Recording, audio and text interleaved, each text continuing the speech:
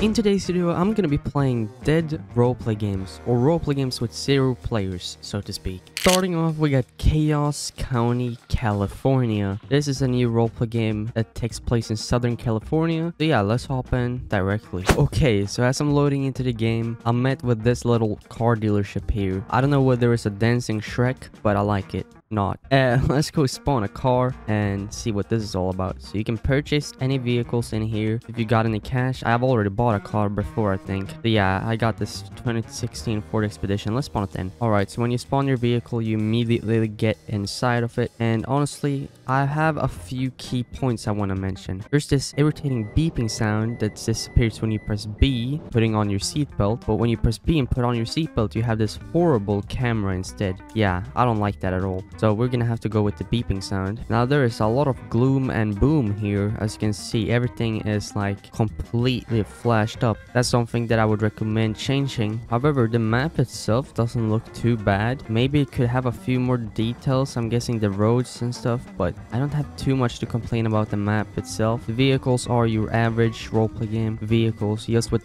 an annoying beeping sound. You also have a phone down here. You can contact an Uber. You have a bank you can log into. Need a loan. Yes, I do need a loan. You have a music app, Spotify. Maybe you shouldn't name it Spotify, you're gonna get cancelled. Alright, so let's close down the phone and let's check out the settings. Graphics, high. I think we already have high. Game Pass shop. Oh no, this looks so bad. Alright, well, let's leave that. Let's go on to the team section. So let's join the police team and see what this is all about. Oh, I still hear the beeping sound. It's not even with the car. Okay, well, for some reason we got binoculars. We have a flashlight. That's cool. Key card, cuff, taser. Oh, it works, but you can see the tasing thing. And we got a radar gun. Alright, I like that they've named the places where to walk. Over here we got the locker room. Let's go check out and see if there's anything we can do in here. Okay, so there are uniforms and stuff, so that's good to see. You also have different shotguns. You have a beanbag shotgun, and you have a Mossberg actual like real shotgun. Here you get your vests and stuff. Looks pretty good. Here we got different hats. Even this hat right here. Maybe this is for SWAT. And you got some pistols. I like the fact that you are actually able to grab guns here. That's pretty cool. Holy heck, the recoil is like shooting a Desert Eagle. I think these are two completely different gun kits. I don't know what gun kit this is. I honestly can't tell. But this gun kit right here is used in all these hood games. As you can hear by the sound effects. You have probably heard that somewhere.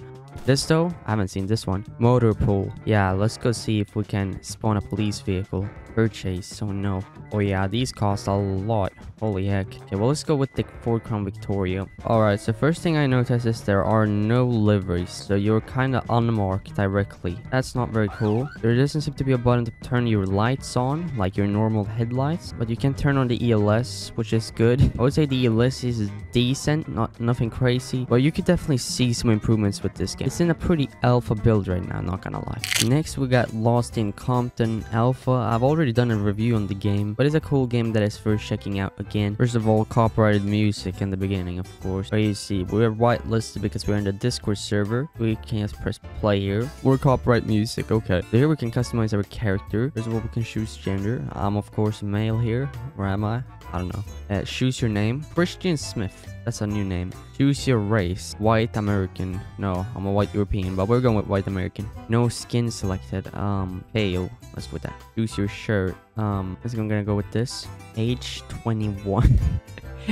By finishing this character customization, yeah, I'm gonna just do that. Okay, so we have 0 servers here. Let's just press random and see if we actually end up in something. Alright, so we're loading into the game. Here we got the rules, your average roleplay rules. Let's just accept and continue. Now, first of all, this is a really detailed game. You see, the map is extremely well made. I'm not sure if these developers made it or not, but I like the map either way. Now, it has this kind of like Prison Break movie vibe with the sound effects, and that's cool. Now, we are, of course, as you can see, in Los Santos or Los Angeles, whatever you want to name it, and we actually have some cool things I want to share. So if you press X, you actually have this phone menu. In here you can check your contacts, you can see your bank balance, you can cash app people, you have Google Maps, you can locate, for example, the sheriff station. As you can see, now we got a waypoint there. You can of course also call people. That's really cool. Now this game is actually receiving an update, I think this week, which is awesome because that means that this game will most likely be greater than ever before, which is good to see. But the community is really small, so that's why I'm making this review, to kind of like increase the player count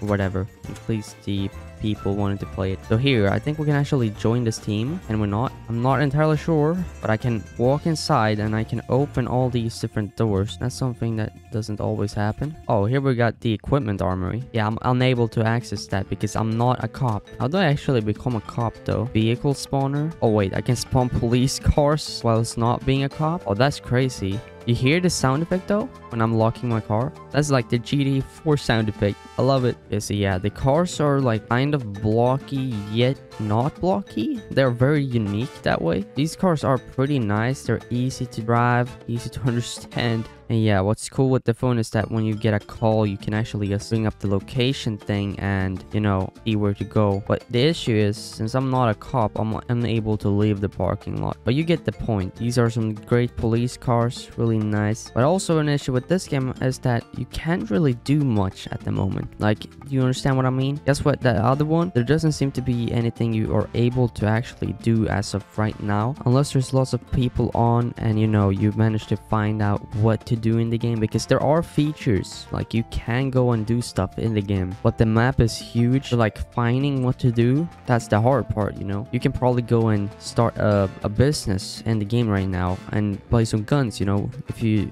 know what kind of business I'm talking about. It's possible, it's doable, but the question is how. I think the developers should make a tutorial like video on the game explaining how and what to do, because you know, games like these can be pretty hard to understand unless there is a tutorial, because roleplay games like these are a lot more advanced than your ordinary game. But yeah, here we got yet another roleplay game that only has one active player. It's essentially a game without players at the moment. This isn't a very new game, but it's small, so we're gonna check it out. Okay, so this is the menu screen. It's a little boring, I would say, being honest, you know, but we're gonna load in and see what this is all about. Okay, so cool. We spawn here in this parking lot. We got a car spawner. Let's see what this is all about. There doesn't seem to be an economy system based on the fact that I can spawn a car by just, you know, pressing a car, but I'm also not able to get inside the car that I spawned, which is weird. So let me try to spawn another car. Or maybe I spawned a vehicle that wasn't allowed to be, you know, driven by me because I don't own a game pass or whatever.